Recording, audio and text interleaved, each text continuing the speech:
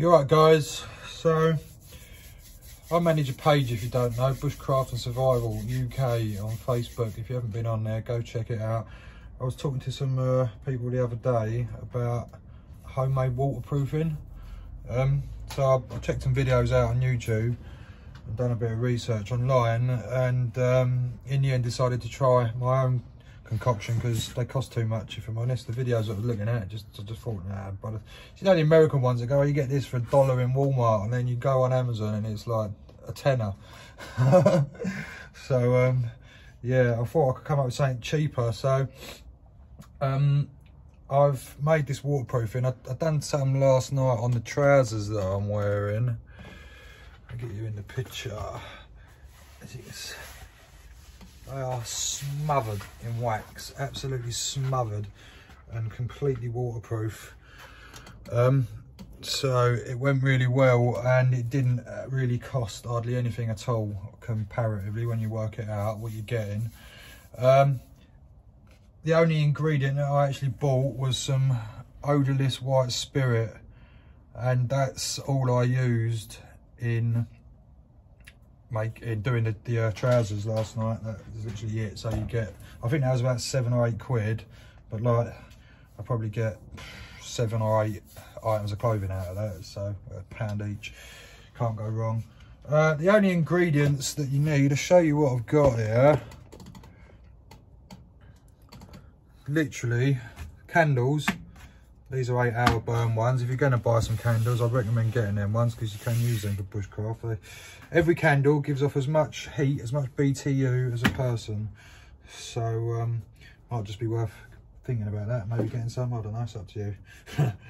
But yeah, and the white spirit. The other things you're going to need, digital scales would really help if you've got some, and an old pot. That is all you need, and a paintbrush and a knife. You won't be able to use the paintbrush afterwards, so don't use a decent one, which this is, but that's all I could find at the time. So what you want to do, I worked out that it takes about 6 of these to do a pair of trousers. So I'm going to do, which I said I'd do yesterday in my video about clothing, I'm going to waterproof this smock. Smock. So the fact that you can see all the wax on it, I'm not really bothered about because it works too well and it's too cheap to grumble about, really. But so I've got, what I've got here, I've got 8 candles here. All you want to do, if you just split the sides open, cut one side of the wick, you can just pull the wick out. It doesn't matter if you get a bit of the wick in the mixture, but just get the wick out.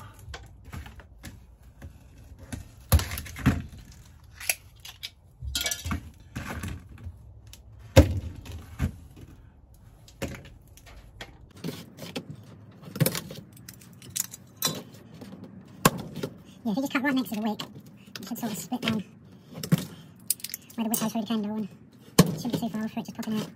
Got the hang of this now. I was having to do it in 3 or 4 goes yesterday. I'm the top candle splitter now. Put that on the CV. Excellent candle splitter.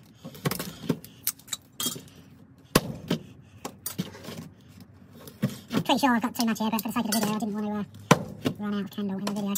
So once you've got those, get your scales, turn them on,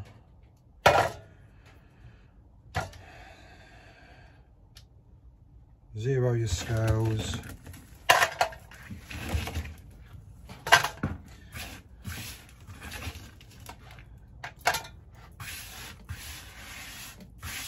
I've just remembered something that I haven't got for this. You need a measuring jug, 2 seconds.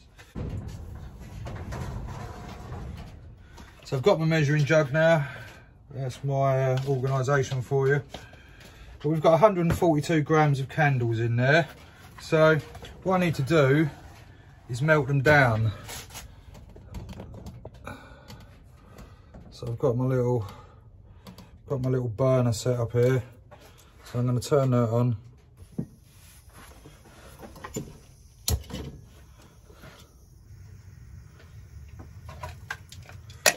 candles on.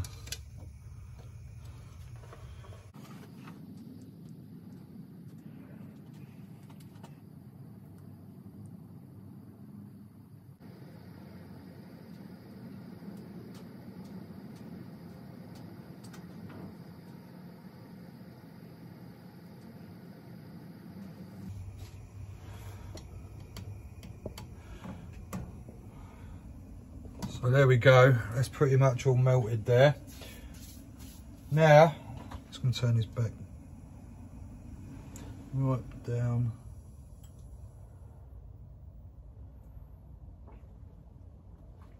Now,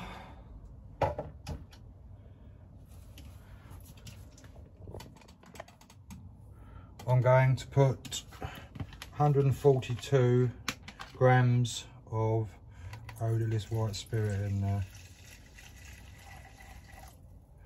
It's 100, 10, 20, nearly 30. 146, that'll do.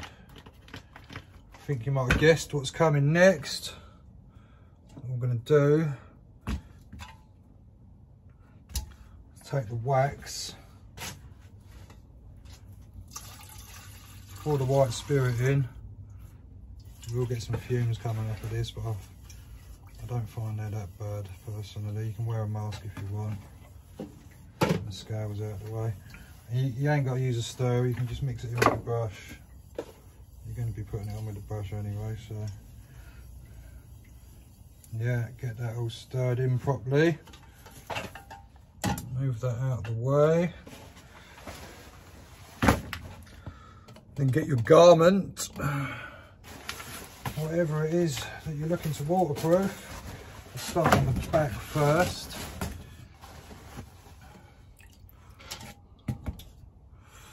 And just paint her on.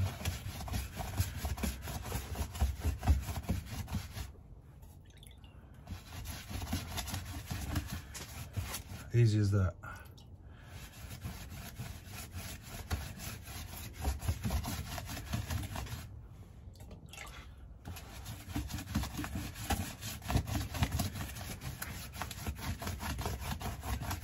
There is more to this though, so don't go forward into the next video. There is another process we need to do at the end of this.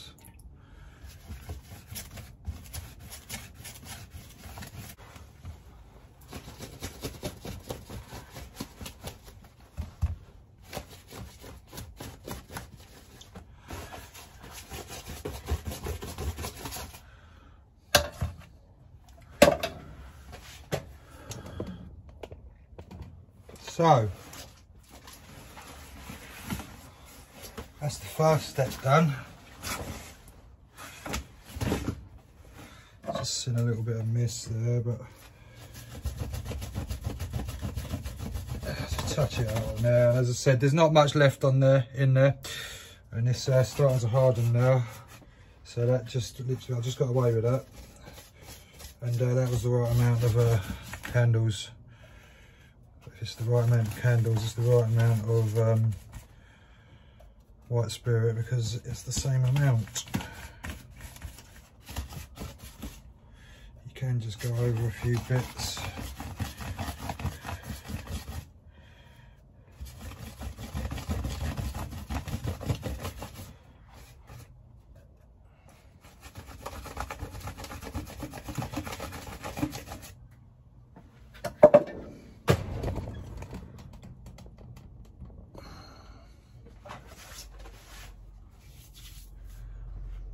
So, once you've got your item of clothing completely soaked in wax and white spirit, and it's sitting all over it, on the surface of it, we need to get that to embed into the material a bit more. So, I've got my hairdryer out. As you can see, I need one. No, it's my missus's one, I'm joking. But we just go over that, full blast.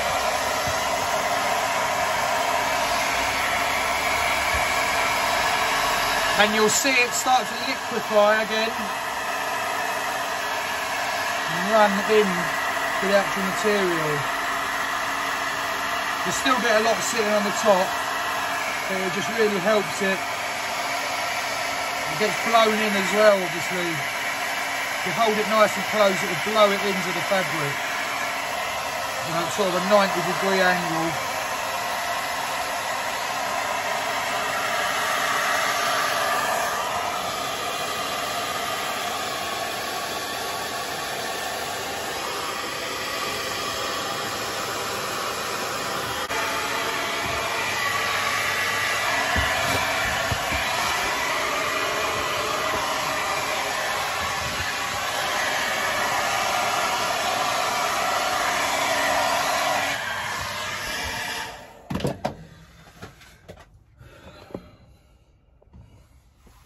So, there we have it, completely impregnated with wax. Now what we need to do is just let this cool off a little bit because it's still warm and the wax is still molten, so just cool it off. And the easiest way to do that is just leave it outside, so let it cool off and see what it looks like. So that's been cooling off outside for a bit. This is what we've got. Rubbing it in actually stops all the wax marks. It actually rubs it into the material. There's a couple, but it is literally just permeated into the material. And just to show you,